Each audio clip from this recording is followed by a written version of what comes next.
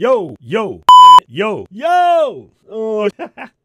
Yo, are you ready for a pro tip? I got a pro tip for you. If you're into streaming, gaming, just being a creator, one of those productivity nuts, you may have already heard of the Stream Deck. Well, if you happen to be a Stream Deck owner, have I got a pro tip for you. You want to know what it is? Stick around and welcome to Doc Rock Tips.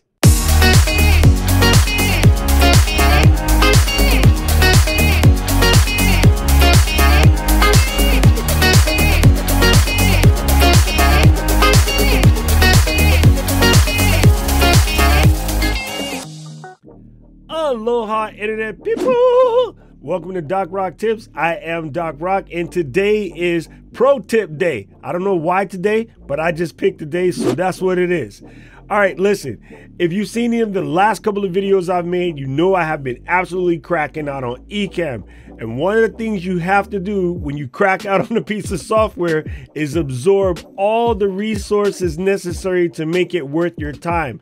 So I've been in this incredible seminar where I'm learning things about how to do the live streams better. So get ready for more streams. If you haven't already done so, make sure if you haven't already done so, you click down and subscribe so you know when I go live, because I get live. Anyway, I got a pro tip for you.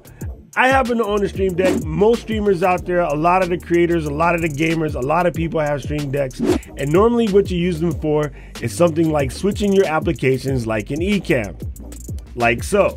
If you happen to be one of those folks, have I got something cool to show you. I want to show you that in cracking out on Ecamm lately and learning all of these resources, I happen to have made some shortcuts that makes it easier to get to my resources. You see, so now when I press a button like this, my screen turns into something like this. Okay, I have another one. I want to go to the main Ecamm live group. Boom, press a button, it loads that group. I need to go into the beta group, or I want to check on next seminars popping up in like 10 minutes here on Leaping the live stream. Press a button, get straight to that group. You see? So what's really cool is I have these buttons laid out to take me to many of my various resources that I use in order to get better at Ecamm. So instead of having to go to bookmarks or pull down my bookmark button, whatever, just create yourself a page inside the Stream Deck profile creator. Let me show you how that is done. So over here in the Stream Deck application, all you need to do is go over to where you see system and grab something like website and say throw a button right over here. Now, one of the cool things that I learned about in my training was learning about ClickUp. So I'm gonna go ahead and put the URL for ClickUp in here. That's Command V, and it's paste, okay? And then I'm gonna go ahead and type ClickUp. I'm gonna just put CLU for ClickUp, and then I can increase my font size on the button. And last, I want to fix this icon, so I'm going to grab the icon and just drop it over here, and then boom, once the icon is dropped in, there's my button. I think I want to capitalize that.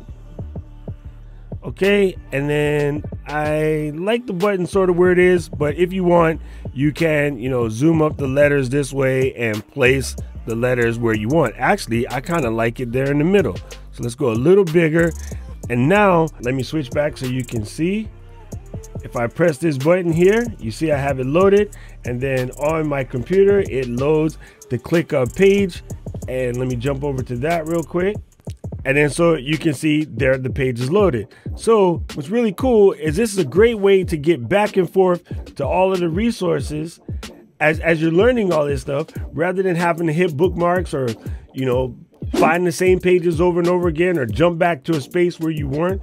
If you're using it a lot, just go ahead and make yourself a hotkey button inside your Stream Deck, and then when you're using your Stream Deck, just press a button, takes you straight to your page, and good to go.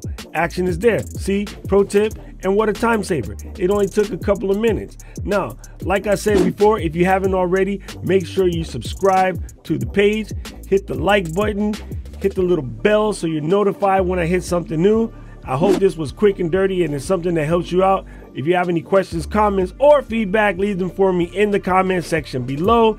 Thank you guys so much for watching. I'll see you again soon. Aloha. Peace.